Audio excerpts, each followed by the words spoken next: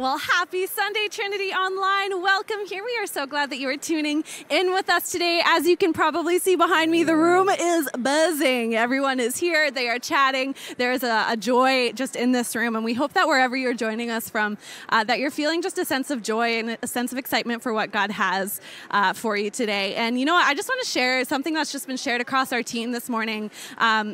God sees you. No matter where you are, we know that God has a plan for you and he wants to say something to you. And, you know, the fact that Jesus was man and he can relate to what it was like to have a good week, he knows what it was like to have a bad week.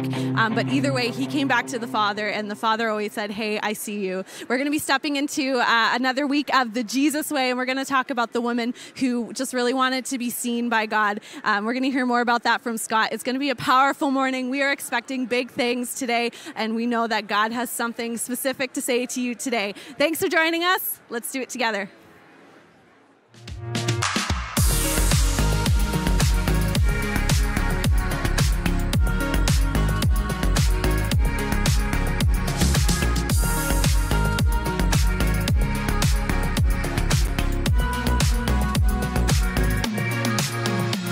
Hey Trinity Church family, my name is Bex and I'm here to tell you about the top 3 things going on here at Trinity in the coming weeks.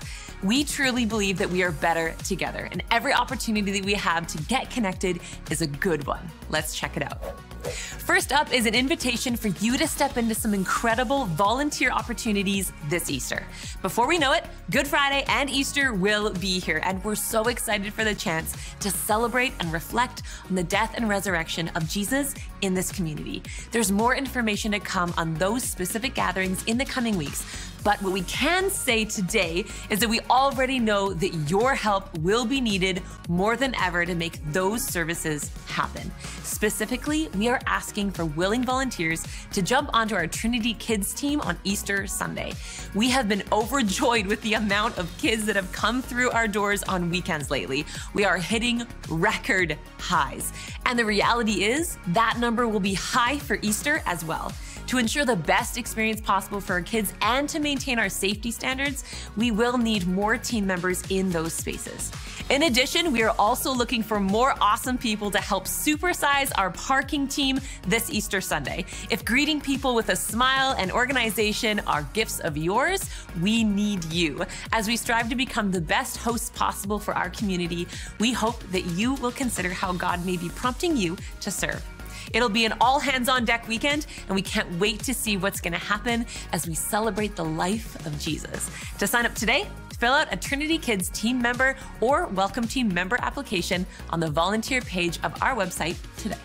At number 2, we've launched another round of Community Group Connect here at Trinity. And if you're still searching for a group and some people to connect with, this is just for you.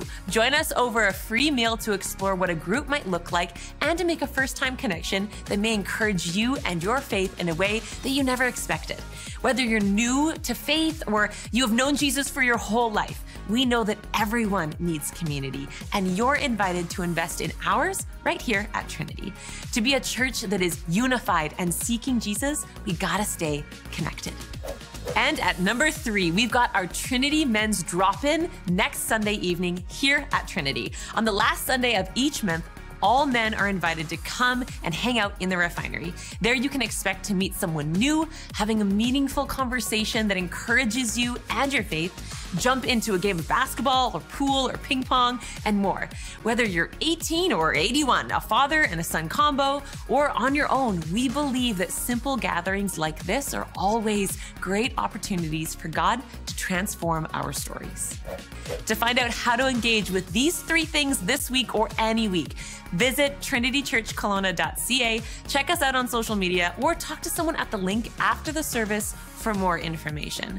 We've got a great service ahead of us today, and we truly believe that when you press into the moments that we get to share in these next 75 minutes, you will encounter the living God. Don't hold anything back. Let's set our sights on Jesus together.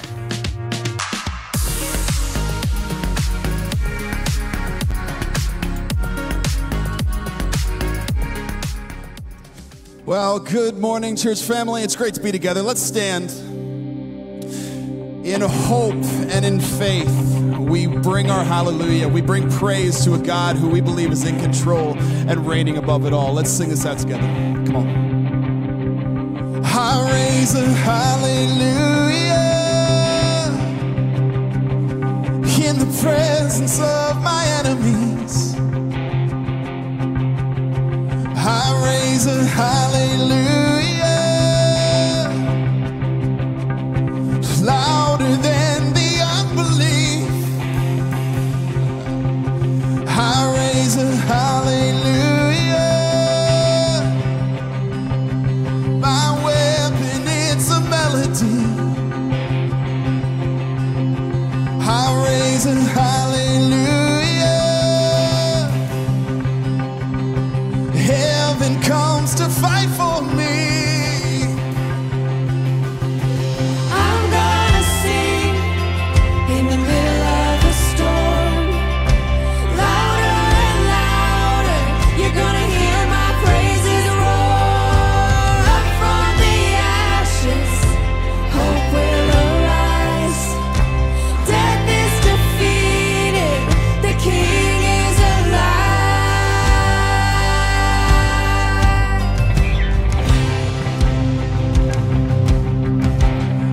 Sing it out. I raise a hallelujah with everything inside of me.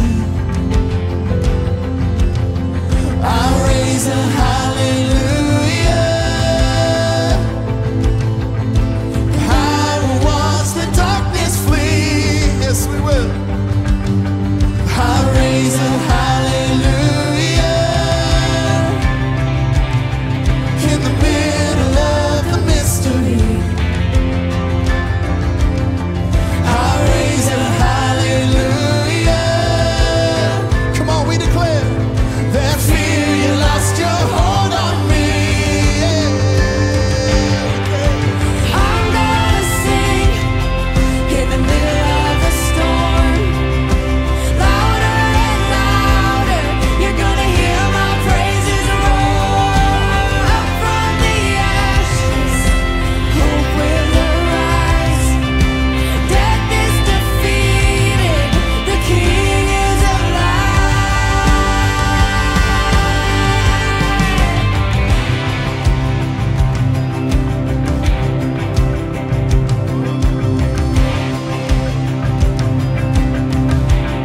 Sing with everything we have.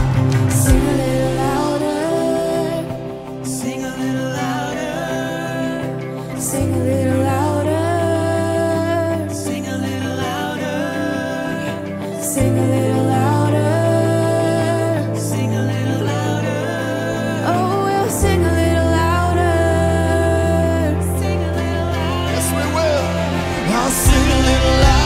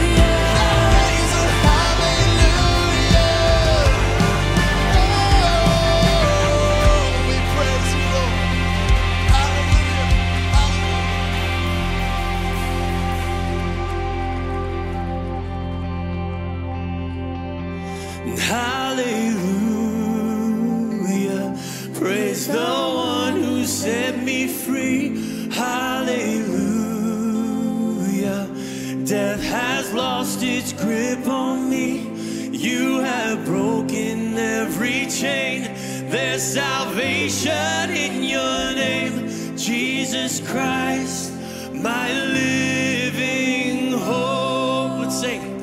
And hallelujah, praise the one who set me free.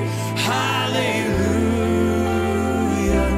death has lost its grip on me.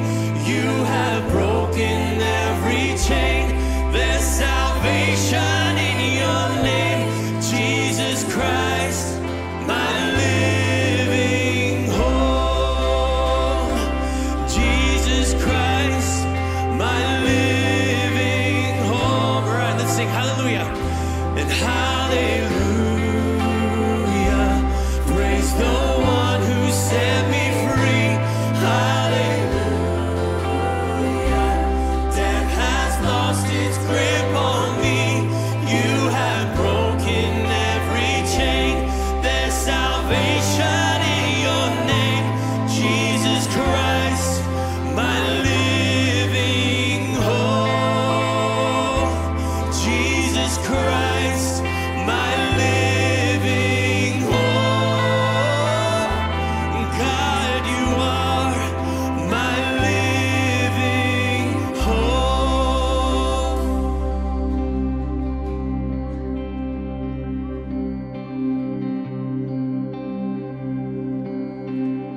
Philippians 2 reminds us of this, that Jesus, who being in very nature God, did not consider equality with God something to be used to his own advantage. Rather, he made himself nothing by taking the very nature of a servant, being made in human likeness. And being found in appearance as a man, he humbled himself by becoming obedient to death, even death on a cross. Therefore, God exalted him to the highest place and gave him the name that is above every name, that at the name of Jesus, every knee should bow in heaven and on earth and under the earth, and every tongue acknowledge that Jesus Christ is Lord, to the glory of God the Father. This is the God that we worship. So we praise your name, Lord, the name above all names.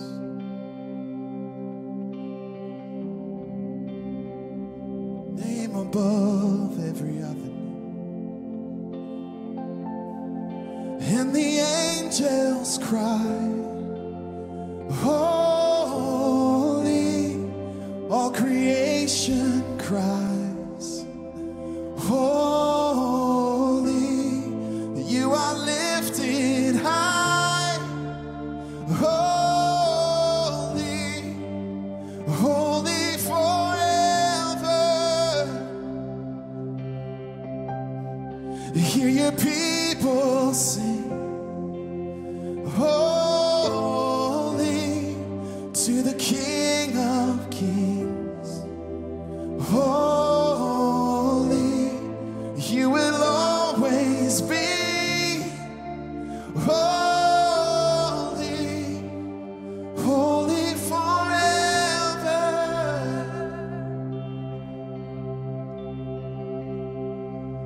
A thousand generations falling down in worship to sing the song of ages to the Lamb. And all who've gone before us, and all who will believe, will sing the song of ages to the Lamb. Come on, if you know it, let's declare. Your name is the highest. Your name is the greatest. Your name stands above them all.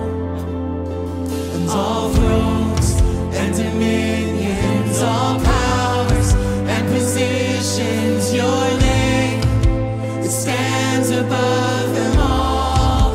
And the angels cry, holy, all creation cries,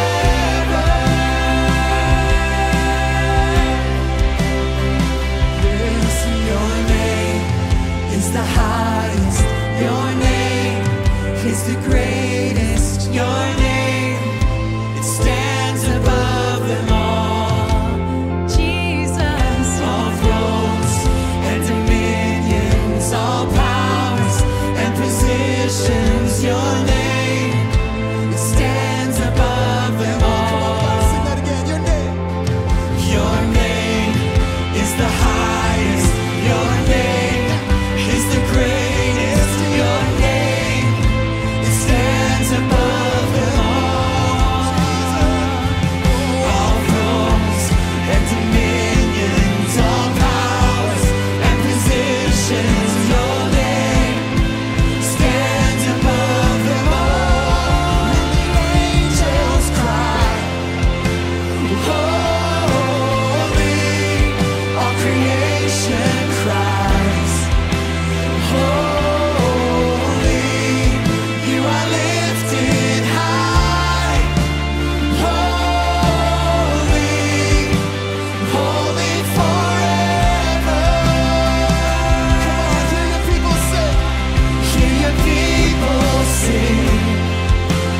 Holy to the King of Kings.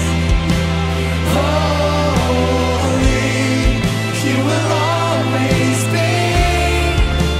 Holy, holy forever. Once again, we sing your name. The name of Jesus. Your name is the highest. Your name is the greatest. Your name, it stands above them all. Above all things. All thrones and dominions, all powers and positions, your name, it stands above them all. One more time. Your name is the highest.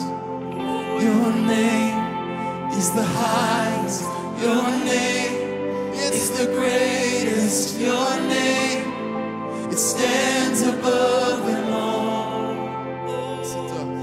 All thrones and dominions, all powers and positions, your name, it stands above them all. The name of Jesus. Above every name.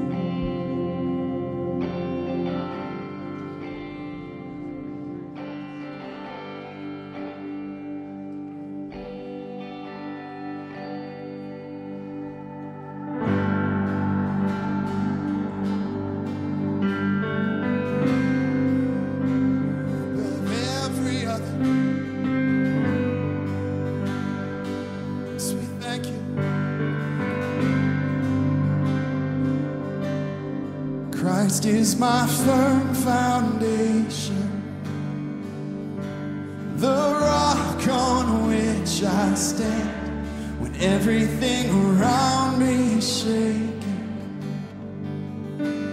I've never been more glad that I put my faith in Jesus. He's never let me down. He's faithful through generations. So why would he fail now? He won't. No, he won't. And I've still got joy in chaos. I've got peace that makes no sense. So I won't be going under. I'm not held by my own strength, 'cause I built my life on Jesus. 'Cause he's never let me down. He's faithful in every season. Yes, today. So why would he fail now? He won't.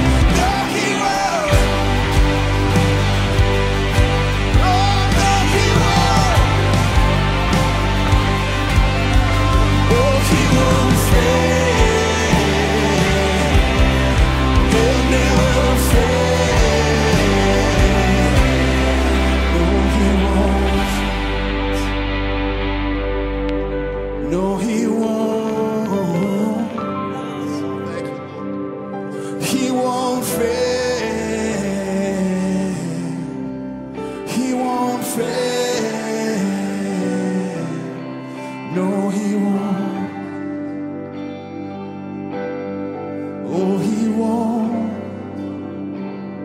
Thank you, God. He won't fail. You won't fail. No, he won't.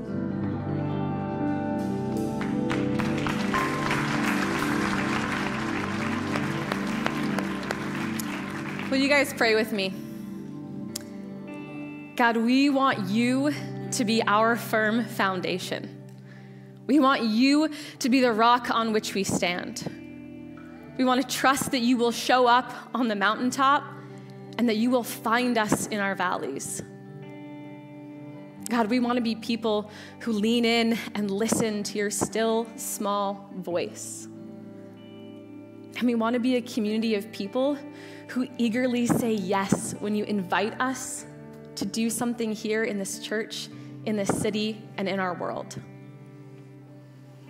God, this morning, as we sing, as we connect, as we gather, would you be worshiped? Would you be praised? Would you be adored? Because God, you are so incredibly worthy. God, would you go before us this morning? Amen. You guys can go ahead and grab a seat. Well, whether you are in the room with us here or joining us online, we are so glad that you have made this time together a part of your weekly rhythm. My name is Caitlin, and I am actually just like you.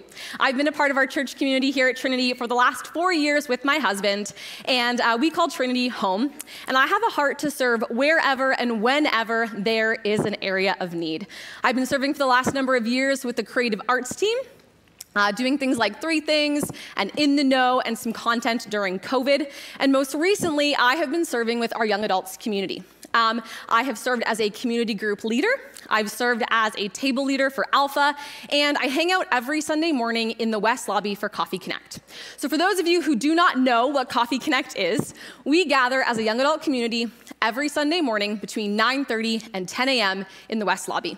It's an opportunity for us to grab a coffee, to connect, to catch up on our week, to meet new people, and then we actually all come in and we sit together for the service.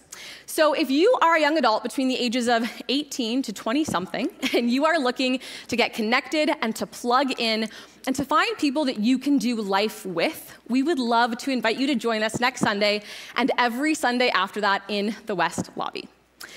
Now, speaking of doing life together, there were a number of you that joined us just this past weekend for our AGM.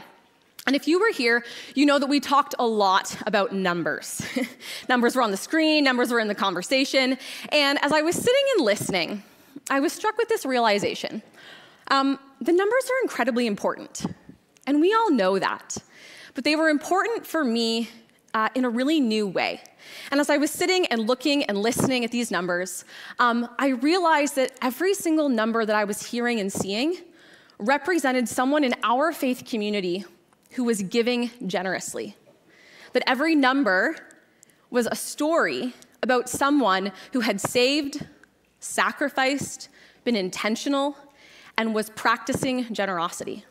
And so if you are a part of that community who is giving regularly here at Trinity and partnering with what God is doing here, we are so incredibly grateful. And if you would like to start giving and contributing to what God is doing here, you can check out the ways to give on the screen. You can always give through cash, check, online, or tap.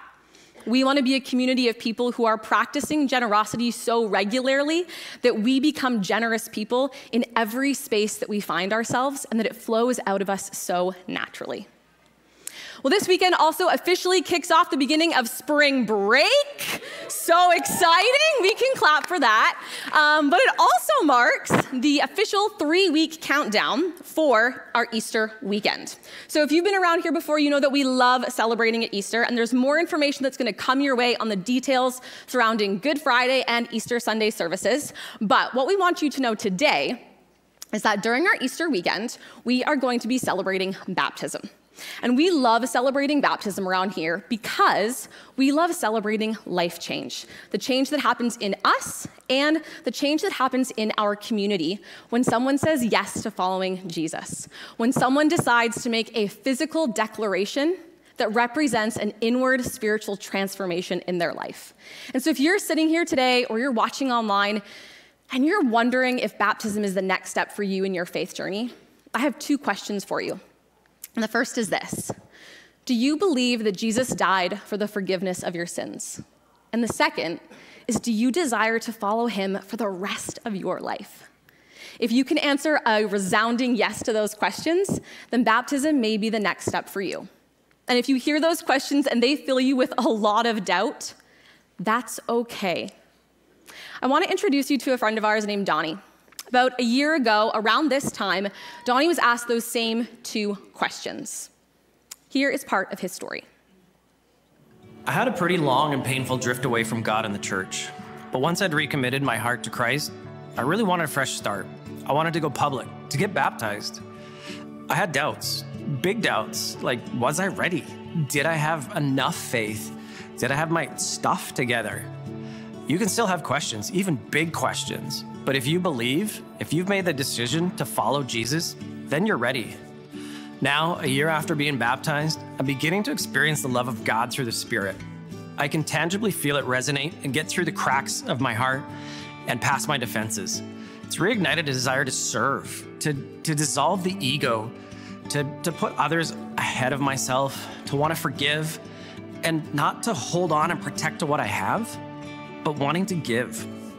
I'm still not there, because there really is no there, but I keep moving because that last step, it made me better, more fulfilled, happier, and safer. This journey of faith isn't just an emotion or a feeling, it's an ongoing act of obedience. So take that next step.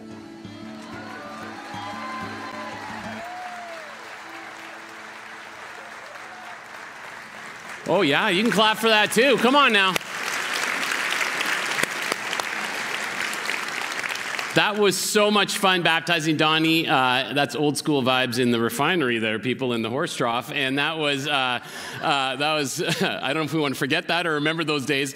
For Donnie, it was so poignant. It was so poignant for me because I've known Donnie for years and watched his story and then watched him again discover God afresh, new. You know, in the midst of all his circumstances and all the potential failures or dashed hopes or experiences where he asked God some pretty significant questions. And then his gentle step of faith and trust forward, and then to be able to baptize him. And we had such a great moment, and embracing him was so moving for me, and seeing what God continues to do in Donnie's life. And so like him, if that's you, could I encourage you to consider what that might mean for you in taking that step of faith? Well, hey, if you're joining us online, you're brand new here, you're here just for your 3rd week, like I just met a few couples in the balcony that are here, or you've been here for a very long time, we are jumping back into our series called The Jesus Way. And I really believe it's a super important series. That's why we're doing it all the way to Easter. One for church, but more so one for you and for me. Because we don't want to get locked into our box of belief, do we? We don't want to get so locked into our experience with God that whatever has happened up in this moment is all there's going to be. No, we want our faith, our life with Jesus to move, right? To grow, to expand, to transform, because it's not only about who you are, it's also about who you're becoming. That's what it means to follow Jesus. That's what it means. That when you have a life and experience like Donnie did, and it shattered, and it didn't go so way, that he didn't just have that box and stay there. He said, okay, I got to step out of the box. I got to discover the Jesus way. And in doing so, Jesus captured his heart again and transformed his mind. And you know what the beautiful thing is? No matter of your spiritual journey or your age or your demographic or how many kids you have or what your bank account looks like, Jesus invites every single one of us to follow him. Like, you qualify. Every one of us qualifies. You qualify because you're a sinner, and you qualify because you have doubts. Why? Because we're all sinners and we all have doubts. That's why, which means you and I are invited to have a relationship with Jesus no matter how or why you ended up here this morning. You're invited. I loved how Josh captured it last week in his message about the lost ones. And it was so beautifully, it kind of resonated deeply with me when he said, as that Father was looking and our Father looks for us, he says, all it required is your willingness to be found. Sometimes it's so much easier to be in the shadows, isn't it? To just not be found, because then I don't have to face that thing or kind of look at God in that way that I've been so scared to look at. Yet it is true that being found at times can be inconvenient, costly, and even embarrassing. It can cause us to lose our business or stand out in the crowd when we'd much, much rather just fit in. Our story today is all about that journey. You can find it if you want to join me in Mark chapter 5. If you've got your Bible, your app, or you want to pull up a webpage or whatever it is, please do that. Mark chapter 5, Matthew, Mark, and the New Testament. Mark is one of the gospel writers who tells the story of this Jesus way, and I encourage you to follow along. But it's so important when we step in and go into Scripture that we get the context and understand what's going on.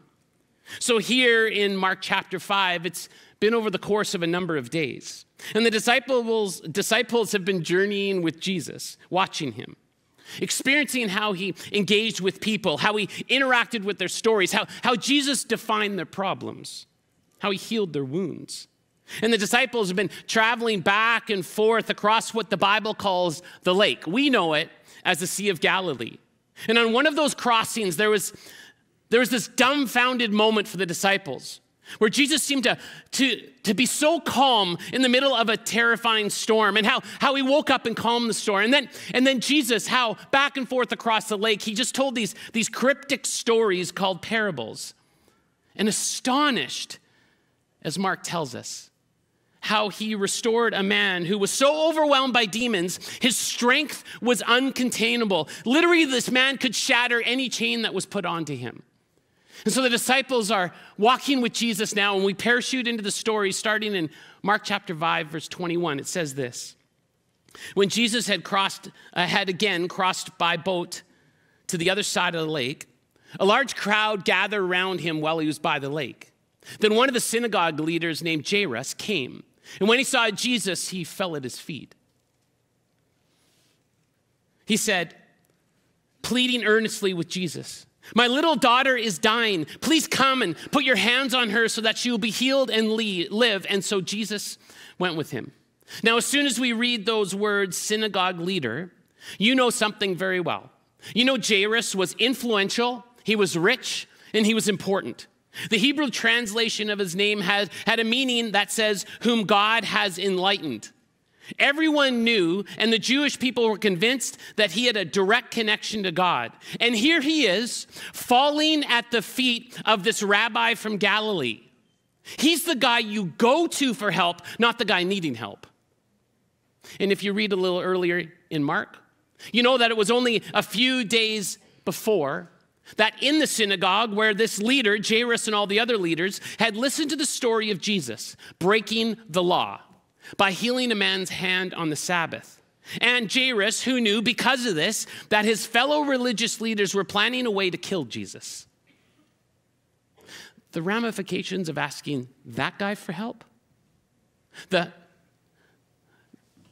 impact on Jairus' life because he decided to go talk to that man in public, life-altering. Literally, could destroy his friendships, his career, his reputation, his bank account, everything. You can feel the desperation in the air. Jesus, my daughter is dying. Can you please help? Earnestly, resolutely, intently, Jairus pleads with Jesus to heal his daughter. He's not looking at the crowd, who's watching, or who's pointing their fingers, or who's gasping at what he's doing. In this moment, he does not care what other people think. Jairus has abandoned his fear, his reputation, his social class. Nothing is going to get in the way of him and the only answer to his problem. Desperately shoving his way to Jesus, literally throwing himself at Jesus' feet. My daughter is dying. I need your help now. Desperation is a good place to be, but it's a hard place to get, isn't it? Jairus doesn't care anymore. It's what you do when your daughter's dying, right? The text tells us they were walking, and verse 25 says, and a woman was there who had been subject to bleeding for 12 years. The aching reality of this woman's life was actually no life at all. Hemorrhaging day after day for 12 years straight. No relief. As I was looking at this passage, I'm like, I can't imagine what dealing with that type of pain and agony for 12 years would be like. I wanted to know how long 12 years was. So what I did is I went back and said, okay, what was 12 years ago in our lifetime in 2011? Do you want to know what happened in 2011? On April 29th at Westminster Abbey, Prince William and Catherine Middleton got married in a lavish royal wedding. That was 2011. A magnitude 9.0 earthquake struck Japan, resulting in a devastating tsunami and almost creating a nuclear plant meltdown in Fukushima. You remember that? In 2011, U.S. forces killed the Al-Qaeda leader Osama bin Laden. Game of Thrones premiered in 2011. Apple founder Steve Jobs passed away at age 56 in 2011, 12 years ago. And perhaps the most painful experience in 2011 is the Eastern Conference champion Boston Bruins defeated the Western Conference champion Vancouver Canucks 4-3. The Bruins ended a 39-year Stanley Cup drought, and the Canucks still don't have one. I know that's a little PTSD for you Canucks fans, especially this season. That is really depressing. Oh my goodness, maybe I should never have brought that up. But you know, that was just 1 year in our world, 2011. It's been 12 years since. Like, what about your world? What's the last 12 years been like for you? Like, what stories, memories, changes have happened? I'm sure as they're rattling around your brain as they're doing in mine, there are tears and smiles, gains and losses, mountaintops and valleys. For this woman, the last 12 years have been misery every single day. By law, she was ceremonially unclean, as they all said. Matter of fact, Jairus would have said that. Leviticus 15 tells us that because of her bleeding, by law, she couldn't marry, she couldn't go to the temple or church, she couldn't be part of the community, like no mom's group, no recovery meeting to help her out, no girls' night out. She couldn't touch anyone, nor could anyone touch her or her clothes. So not only was she experiencing physical misery, she was experiencing religious misery and social misery. You think not going to church for 2 years in person during COVID was bad? Try 12 years. On top of that, Mark tells us she had nothing. She was destitute. Look at verse 26. She had suffered a great deal under the care of many doctors and had spent all she had. Yet instead of getting better, she grew worse. Medical treatments were intense in her lifetime. As you can only imagine, they're nothing like we have today. They were more superstitious than anything.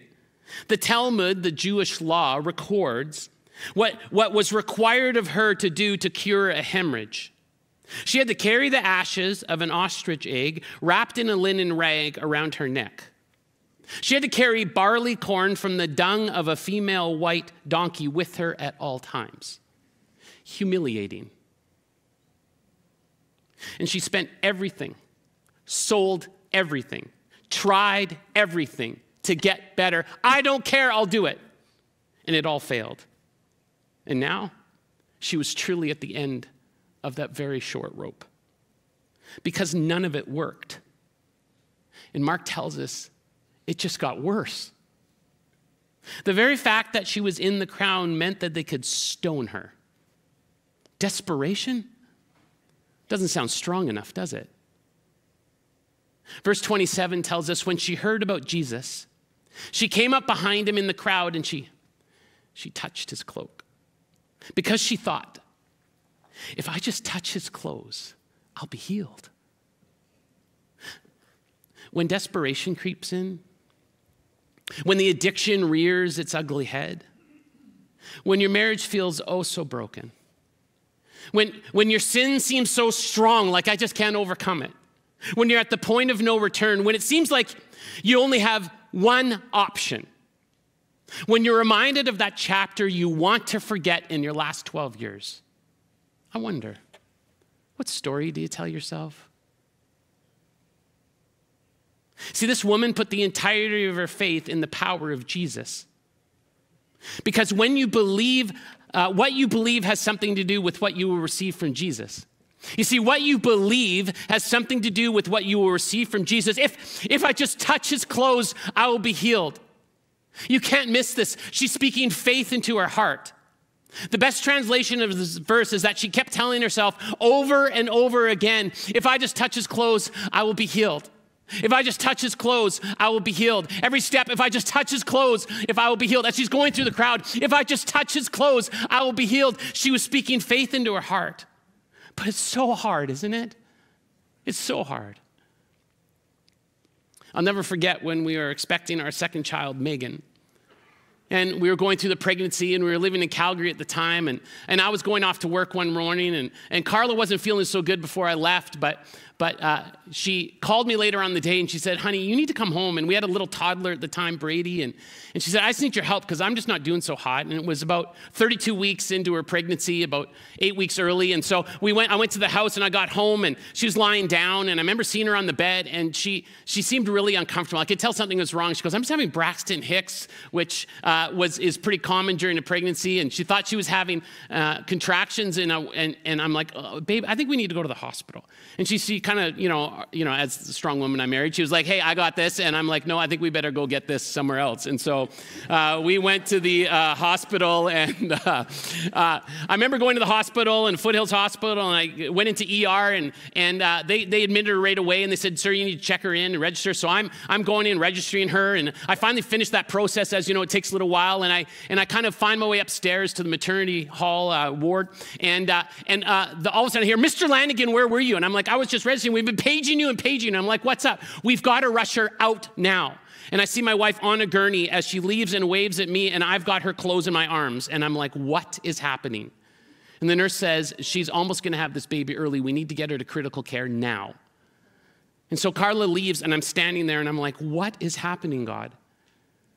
So I remember calling my sister-in-law to come get my little buddy Brady, and she came and picked him up, and I blitzed over to the hospital. I get to the hospital, and there's physicians and specialists and doctors all there, and they're like, well, one thing's going to happen. If she has this baby today, that's going to be very bad. We want her to wait as long as possible. 2 months early is a long time, and she's going to be little, and so we need to inject steroids for her lungs, and all these things are happening, and it's so confusing and so overwhelming, and the whole time you're just kind of praying and going, what's going on, God? And I'm so out of control. You know what I mean?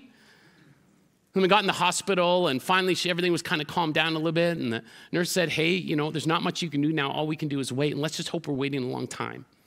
So I remember going home that night, and everything was just kind of up in arms, you know what I mean? And everything's just kind of fuzzy, and I remember lying down in my bed by myself, right? And I'm like, oh, what is happening here? And trying to fall asleep and just praying, God, I don't know what to do because I can't do anything. I can't even feel her pain for her, nothing. I remember I got a call at 6:30 in the morning. They said, you better get down here now. She's going to have the baby. So I blitzed over the hospital, and the room was full of 13 physicians, and I didn't have a whole lot to do there. I just kind of stood in there trying to cheerlead, and the baby came out. We weren't even allowed to touch the baby, hold the baby, or anything. It was just critical care. She needed oxygen right away, and the next time we saw Megan was fully gowned and in gloves and in masks, and I remember walking into the neonatal intensive care unit, and there's my less than 4-pound little girl with a central line coming out of her head.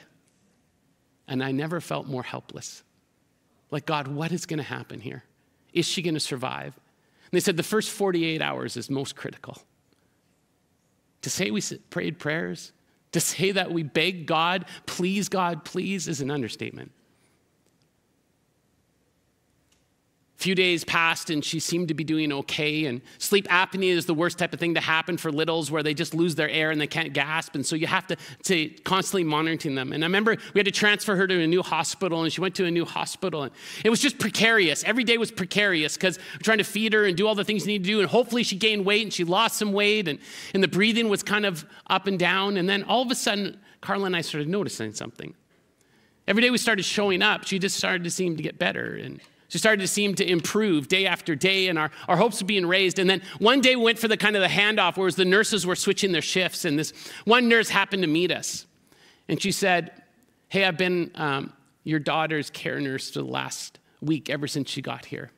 And you just need to know that I know who you are. You're a pastor at a church. And so every night I've just been praying over her and singing songs of blessing over her.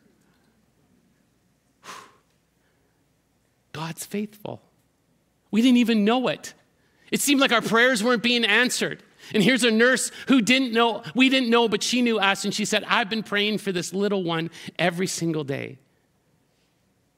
And for a baby being born 2 months later, to get out of the hospital 3 weeks later, unheard of. And we were so grateful. Our church designated her mega faith. That's what she designated.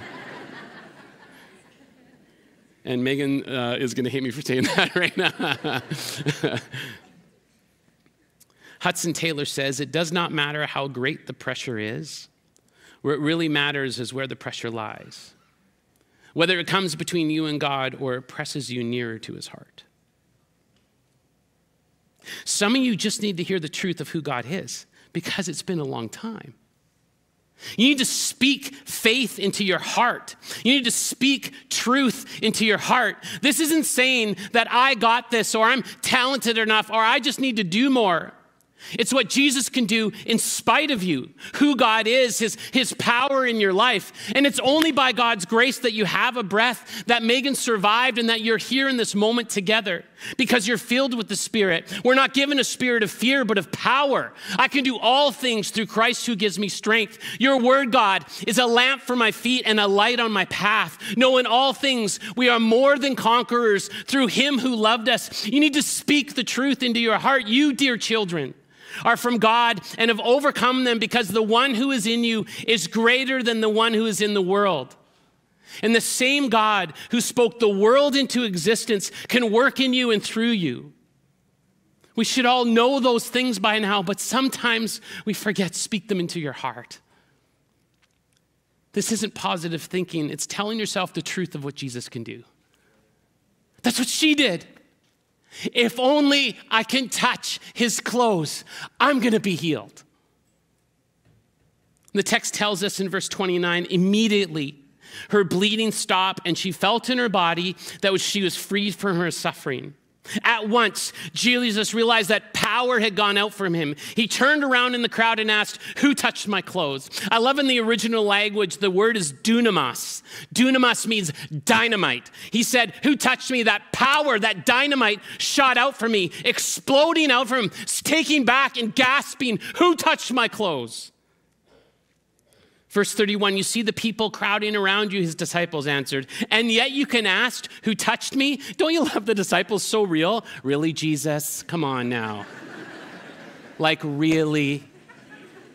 Matter of fact, in Luke's gospel, it says the crowd was so thick you could barely breathe. That's how thick the crowd was. And they're like, everybody's touching you, Jesus.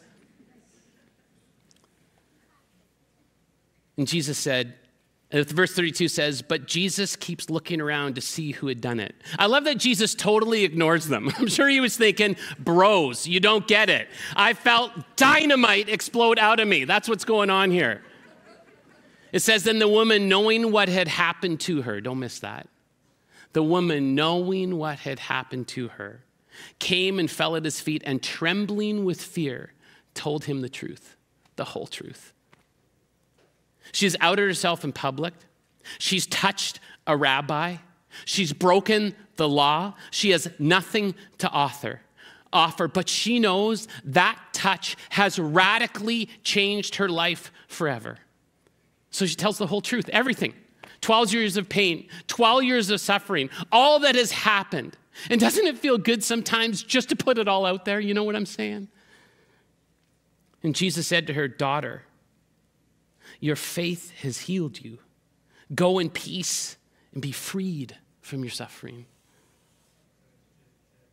Isn't it compelling that Jesus stops for people who have nothing to give? You know, she had nothing. She wasn't a religious leader. She didn't have money. She wasn't anything special. A matter of fact, she was an outcast. And yet Jesus stops for the unnoticed, doesn't he? Like if you feel unnoticed today, Jesus goes, I'll stop for you. I know you. If you want to be found, I'll find you. It's not based on what you've done or given or served. It's not how it works in God's kingdom. You see, in God's kingdom, there's no prerequisite for a perfect faith or a grocery list of how to make God happy with you. You see, the woman never even proclaimed a belief about Jesus. Just inside her heart, she believed in the healing power of him. See, faith is not about beliefs, ideas, or how good you understand the Bible. It wasn't the touch or the power of positive thinking, because the object of faith is more important than the quality of faith. Don't miss that. The object of faith, who you believe in, is more important than the quality of what you bring. And just because the doctors can't do it, just because you can't fix it, doesn't mean Jesus can't. You know what I'm saying? Like if you can't have a child, you can't fix a marriage, and you can't overcome this thing, Jesus can. Like what story are you telling yourself about God's faithfulness or lack thereof in your life? Your issue does not define you. Your identity is in Christ, and every time you trust Jesus for your situation, he fundamentally changes the story. Fundamentally. Why? Because faith activates God's power.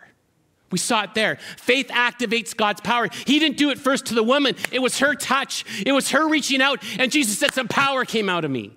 Your faith activates God's power. And Jesus told her it was not because of some special piece of clothing. He looked her in the eye, and when was the last time someone looked her in the eye? And he says, daughter, your faith has activated my power. Go in peace. You're healed. And Jairus is still standing there. The minutes must have seemed like hours. I've just asked Jesus to help me, and this unclean thing barges in. Jesus, I was first. Don't you think death is more critical than bleeding? Jesus, I asked you first. Jesus, I walked up. I work in the temple. I do all these things, and she barges in. And she comes in, and you heal her first? My daughter's going to die. And worse than that, the text tells us while Jesus was still speaking, some people came from the house of Jairus, the synagogue leader. Your daughter is dead, they said. Why bother the teacher anymore? Why even bother the teacher anymore? They're yelling. What's the point? Why even try? You'll just be disappointed, Jairus. It hasn't worked before with this guy, and it's not going to work now. See, Jesus, now look, I'm sure Jairus thought, I put my entire life and career on the line for my daughter in front of all these people, not even for myself, and you chose the woman over me. Of course you did. Overhearing what they said, Jesus told them, hey, Jairus, don't be afraid. Just believe. Jairus, don't be alarmed. Just believe. Have the conviction that you can trust me to rescue Jairus. Continue to believe. Every step, believe. I wonder if in that moment Jairus remembered his Jewish history. After all, he was a synagogue ruler. I wonder if he remembered Abraham and Abraham's story. Romans tells us, against all hope, Abraham in hope believed, and so became the father of many nations, just as it had been said to him by God, so shall your offspring be. And without weakening in his faith, he faced the fact that his body was as good as dead, since he was about 100 years old, and his wife Sarah's womb was also dead. Yet, Abraham did not waver through unbelief regarding the promise of God, but was strengthened in his faith and gave glory to God, being fully persuaded, if I just touch his clothes, I can be healed. Hey, Jairus, don't be afraid. Just believe that God had the power to do what he had promised. See, Jairus came in desperation to Jesus, thinking that Jesus had to come and lay his hands on his daughter in order for her to be healed. Hey, Jesus, you need to do it my way. I need you to do it before she died, not after. And yet Jesus had a bigger plan. My thoughts are not your thoughts, and my ways are not your ways, Jesus said. And Jesus did not ask him to have the same faith as the woman. Jesus worked with the amount of faith that Jairus had. We can't miss this. Jesus does not demand for an exceptional, perfect faith. He asks for a faith that you have right now, in this moment, as much as you can muster today. And he looks at me, and he looks at you, and he says, don't be afraid. Just believe. Just believe. The text tells us as they approached the home, the hired wailers were already mourning the girl's death. And Jesus emptied the house except for a few disciples, Jairus and his wife, and he walked into the girl's room. And it says he took her by the hand and said to her, Talitha cum, which in our day and age would translate, hey honey, it's time to get up. Immediately the girl stood and walked around. She was 12 years old. And at this, they were completely astonished. Honey, it's time to get up. So I wonder, like today, where does Jesus want you to trust his power in your life? Every single one of us. Where does Jesus want you to trust his power in your life? You know, in a few moments, I'm going to invite you to consider going to a prayer station and meeting with some of our prayer team there and having the courage to kind of step out and just respond to what God might be saying to you today. I did it a few weeks ago. I went to a prayer team and had a powerful prayer over me, a prayer blessing for Carla and I during our relationship series. But there's some people who will go and they'll put just a prayer or a confession on the cross. And it's often people in desperate situations. I took 3 of them and I've been praying for them. And it's people who said, I'm afraid, but I'm gonna believe God. This one is, Lord, thank you for your love and your mercy for me. Help me, Lord, to get a job that pays me enough to provide for my family. God, I don't know how, but I'm trusting you. God, I hurt. I'm tired of feeling afraid. I'm tired of failing. Help. Why? I believe. Heal me, because I want to praise you. Dear Jesus, it's you that will help us get through this separation and land in your love. Help me to forgive myself and extend grace and forgive my husband. I know that you will help us to stay married. Amen. Don't be afraid. Just believe, Jesus says. I want to show up. I want to help you. What I know right now is some of you are fighting it, right? I know some of you have felt the strong call from God to follow him in recent weeks and months, to acknowledge and ask forgiveness for your sins. But it's really hard to humble yourself. Perhaps you can't shake the thought of the crowd or what people in your life will think, or maybe it's your coworkers, or maybe you're just worried your family's gonna mock you if you become one of those Jesus people. For others, you need to step into community. You know you've been needing to step into community to grow deeper and to connect with people in this faith community, but every week just afterwards you walk out and it's just safer. And you sense God leading you in that direction, but you've always made fun of people like that. And you kind of made it was like lame. And now it just feels awkward that you have to do that and you're just fighting it. Or maybe it's just that you've been at church for a long time and you know it's time to get baptized. And you feel like it's been so long now and everybody thinks you've been baptized already, but you haven't done it. And it's just hard. It's just hard. Or maybe you've had a strong opinion about something in this church over the last couple years and you've talked to others about it. And now it's just hard to own the fact that your opinion should be let go and it should die. But it's a fight, it's a battle.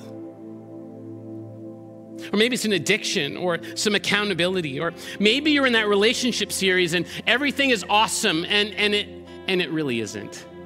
And people ask you and say, hey, it's great, I'm doing great, everybody's great, kids are great, I'm great. And it just isn't great. It's easier to be a face in the crowd following along than admitting you need help. It's humbling to say, I need some prayer.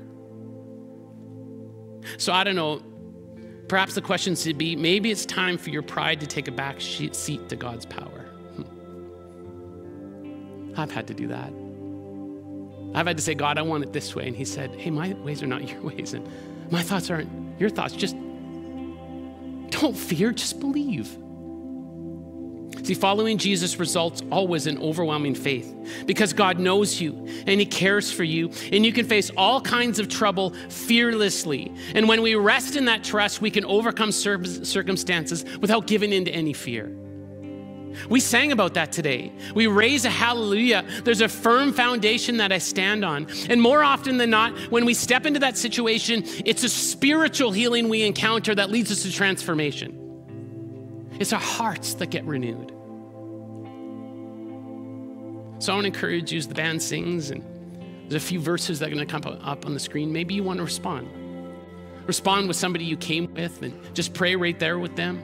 Maybe take some time with God just to ask him for the courage to step out into that situation.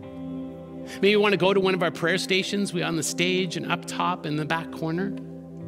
There's no judgment. There's joy and grace. You don't even need to say any words. Those people will pray for you and just believe for you of what God might want to do in your heart and life. Maybe you want to come to talk to somebody about Jesus.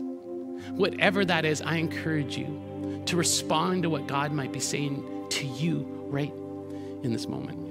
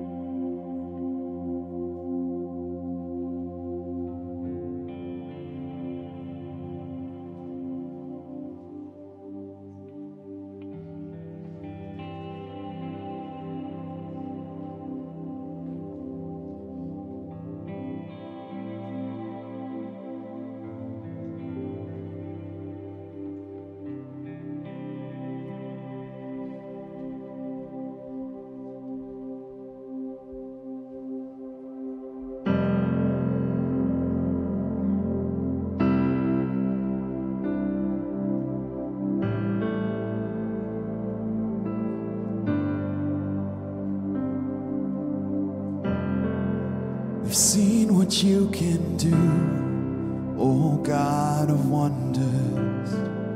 Your power has no end. The things you've done before, in greater measure, you will do again. 'Cause there's no prison wall you can't break through, no mountain you can't move. All things are possible. And there's no broken body you can't raise, no soul that you can't save. All things are possible. The darkest night, you can light it up. You can light it up. For God of revive, let hope arise. Death is overcome, and you've already won. Oh God of revival,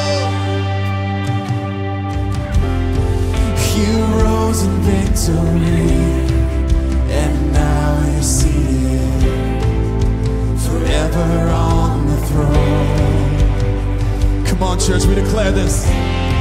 So why should my heart fear what you've defeated?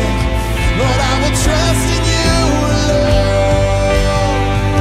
'Cause there's no prison wall you can't break through, no mountain you can't move. All things are possible. And there's no broken body you can't raise, no soul that you can't save. All things are possible.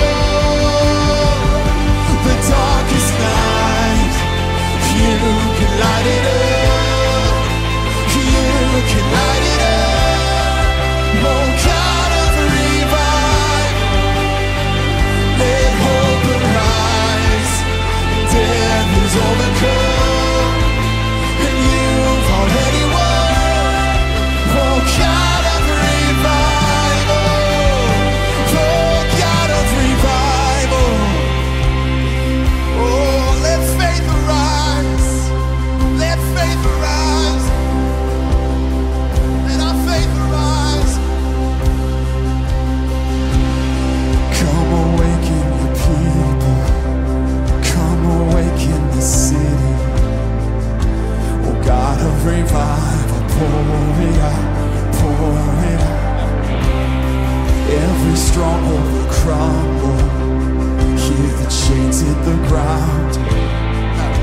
Oh God of revival, pour. Come on, we sing, pour it out. Come awaken your people, come awaken the city. Oh God of revival, pour it out, pour it out. Every stronghold will crumble, I hear the chains hit the ground.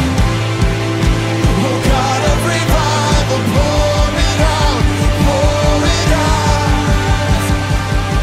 Oh, the darkest night, you can light it up, you can light it up. Oh God of revival, let hope arise. Death is overcome, and you've already won. Oh God of revival, oh God of revival, come and pour your spirit out, come and pour your spirit out. Oh, we need more of you, we need more of you, Lord, we need more of you, Lord. Oh, with our faith arise, with our faith arise. Name of Jesus, name of Jesus. Oh, come awaken your people, come awaken the city. Oh God of revival, pour it out, pour it out. Every stronghold will crumble, and we'll hear the chains hit the ground. Oh God of revival, pour it out, pour it out. Come awaken your people, come awaken the city. Oh God of revival, pour it out, pour it out. Every stronghold will crumble, and I hear the chains hit the ground. Oh God of revival, pour. Let's sing that one more time. Come awaken, come awaken your people, come awaken the city. Oh God of revival, pour it out. Yes, God. Every stronghold will crumble, and we'll hear the chains hit the ground. Yes, we will. Oh God of revival, pour it out, pour it out. Yes, God. Yes, God.